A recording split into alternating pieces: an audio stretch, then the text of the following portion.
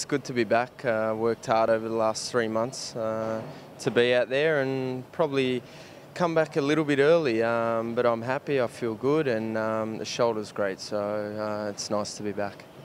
Mate, that celebration for you was just pure joy. Talk us through that.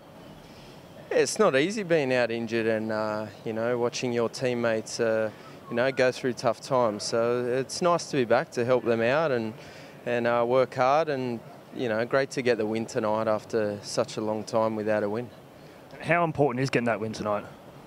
Oh, look, it's, you know, nice to win any time, but, you know, when you're on a losing streak and you win it, you know, it's a sign of relief. And, you know, we need to get on a roll now, and, you know, we still have a chance to make the finals, and that's our focus.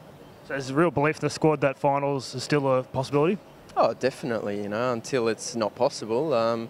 You know, you don't rule it out. So we're still there. Great win today. We play Newcastle next week, and you know, to win 2 in a row, we'll have great confidence and take that into the rest of the season.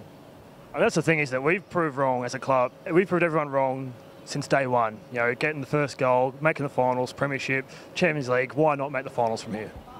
Yeah, that's right. I mean, like I said, everything's possible and we can still make it. We still believe as a team, as a group and a club. And we'll push right to the end and to the very last game to make the finals. How about yourself personally? You haven't played in 3 months. You've now played a whole lot of minutes in a week. How are you feeling?